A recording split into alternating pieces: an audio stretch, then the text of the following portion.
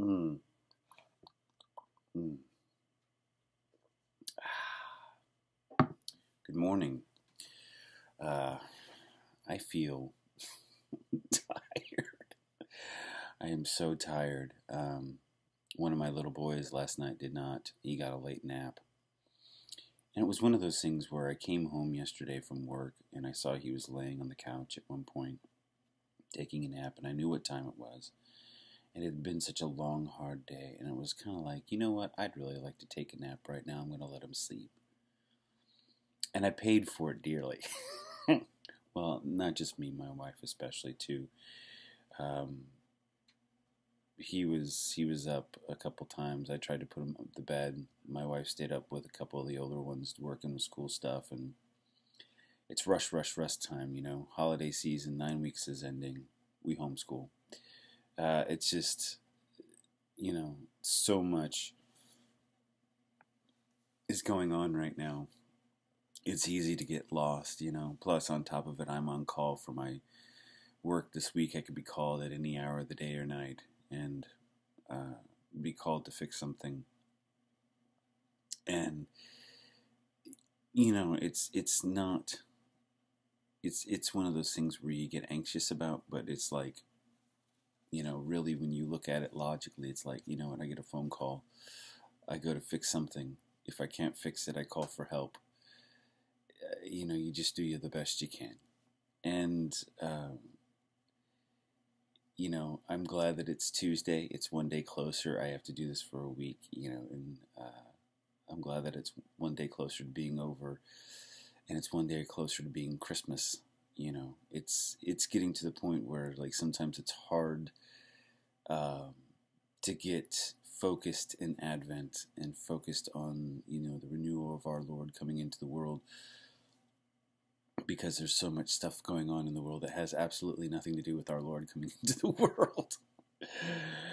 But nonetheless, I digress. I will read today from Matthew, very short one. Matthew chapter 18, 12 through 14. Jesus said to his disciples, "What is your opinion? If a man has 100 sheep and one of them goes astray, will he not leave the 99 in the hills and go in search of the stray? And if he finds it, amen, I say to you, he rejoices over it more than the 99 that did not stray. In just the same way, it is not the will of your heavenly Father that one of these little ones be lost." So, how is this going to change my Tuesday?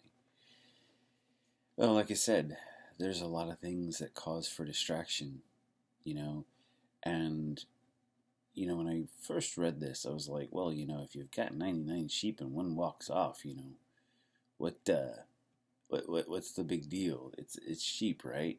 But I look at this more in the case of a father. I have 6 children. If I lose one, I still have 5. By today's standards in America, that's quite. I mean, you can't believe how many times I've heard, "Don't you know what causes that?"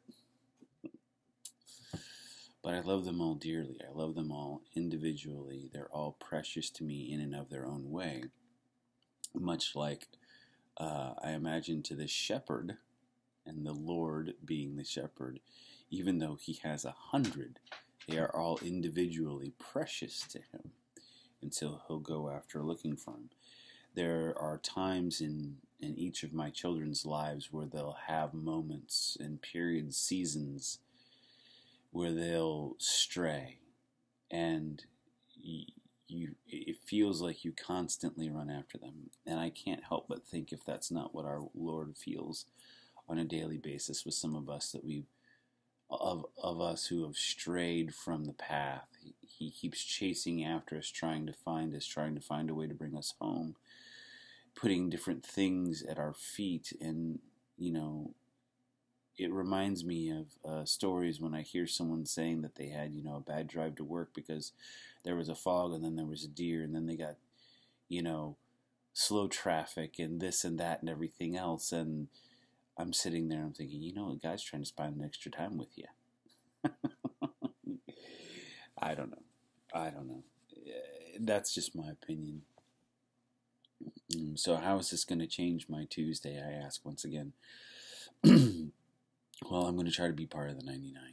Amid all the distractions, I imagine that one sheep that was lost was looking for something that wasn't on the path, and he got so focused, or she got so focused on what they wanted, that they lost track of the fact that they were no longer with their family. And then once you get out there, you're lonely and lost, and you just keep going to find your own way instead of calling out to the shepherd, instead of calling out to our Lord. So in this day, in this season of what can sometimes seem like mass confusion, my Tuesday will change because I will try to slow down as the world tries to speed everything up, and I will try to stay on focus, and I will try to not become lost in the world, but to stay with my family, to stay with my Lord, to stay with my shepherd. And if I do find myself lost, I will call out to him, for I know he loves me, and he will come save me, for his Son has come once already and has saved me if I choose him to be my Savior. I don't know. That's all I got to say about that.